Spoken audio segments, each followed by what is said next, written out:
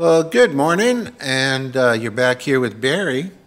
Listen, I want to call your attention to what I've been saying for quite some time now, that the world is one giant transmission. Now, the U.S. is most definitely the planetary gear or the driving gear of this world transmission, but make no mistake about it, every nation, every country is an associated gear. And I've always said, at times of a crash, or should, for example, using the transmission, should this transmission pile up, okay? Well, if you're riding on reverse gear and first gear piles up, okay, reverse isn't going to lose many teeth. First gear is going to lose a lot, and second, and every gear that's in the drive cycle. But if you're floating along and you're not being used, but you still are connected in the transmission, you're not going to be damaged that bad. So anybody, besides being a little mechanically inclined, which is my hobby, and could understand where I'm coming from on that. So this is why I bring this up is over the past little over a year now, China has purchased over $6 billion worth of real estate in America.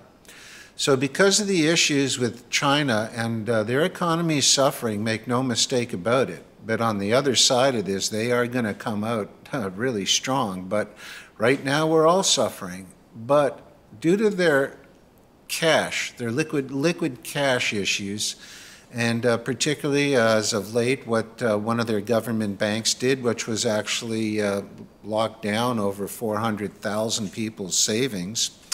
It's yet to be determined if that's going to be, temporarily locked down or if it's going to be forfeited. But we'll see, and we'll follow that as it moves along. But nevertheless, that is a significant increase in Chinese purchasing U.S. real estate. Now, over in my country, as of a couple years ago, a year and a half ago, something like that, they had some sort of law that was passed in Canada, and it was a levy, a tax levy for foreigners buying real estate, because what they were doing is the prices were getting so insane that the only people able to afford it were foreigners. Canadians could barely afford to buy something in their own country. So with that in mind, they passed some sort of surplus tax on foreign buyers, okay? What did that cause? Well, shift to another gear in the transmission. So now a lot of them are buying American real estate. Now, is it because these people want to come to America? Well, I assume a small percentage of it might be, but by and large, it's to reallocate money out of their own country, which is something that I've been doing for many, many people, and reallocating money in the country that I live in, which is north coast of the Dominican Republic. At least here, the banks have an exceptionally good cash reserve on hand, and that's due in large to they don't go willy-nilly with mortgages here. Without a 25%, 30% deposit down payment, they're not even interested in looking at people. So again, that helped in terms of real estate hasn't crashed like it has in many others where people were getting a mortgage if they simply had a heartbeat. So what I'm trying to get across here is these people understand, and many of them are travelers. That's a big thing in China, is to travel.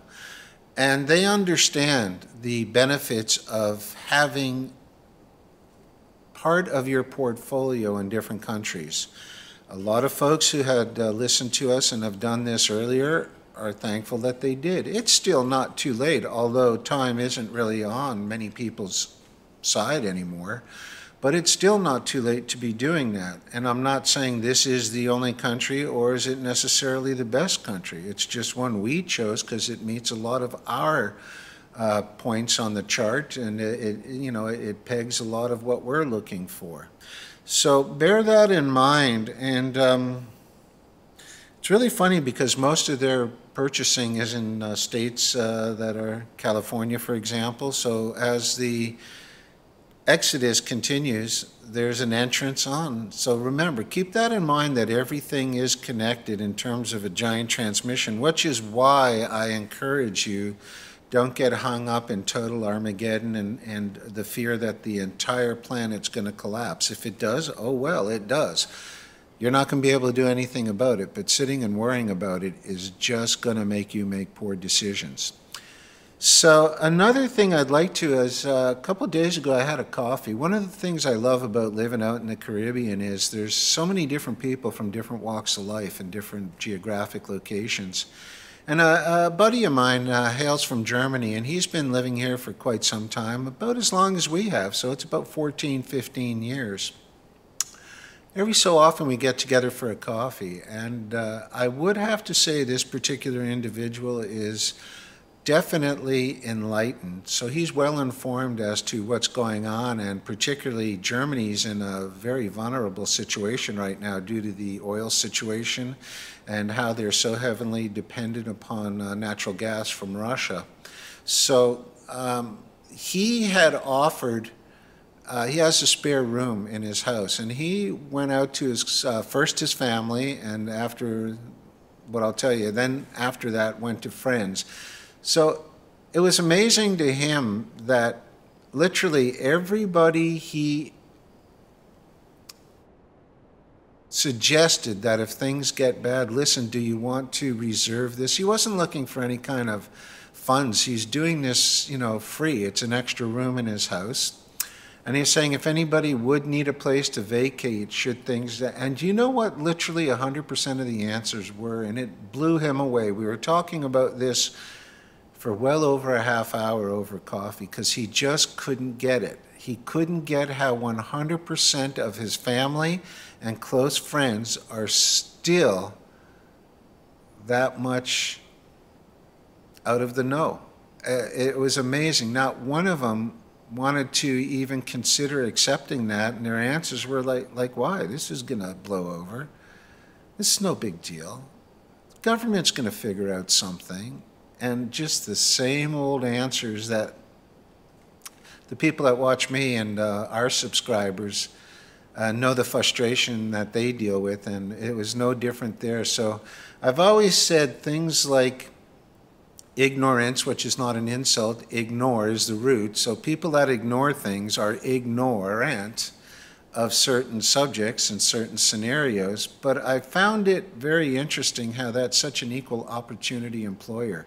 So for all you folks who think you're having trouble, whether it's Canada or America, and waking up people and friends, and again, we were discussing there's time to move on now, and you have to start looking after yourself and taking some simple steps that I've just laid out, as well as looking for another place geographically. If you have family in another state and your state gets pretty crazy over the next 6 months to a year, well, it would be helpful to you if you had a place that you can go and bunk out at for a while, okay?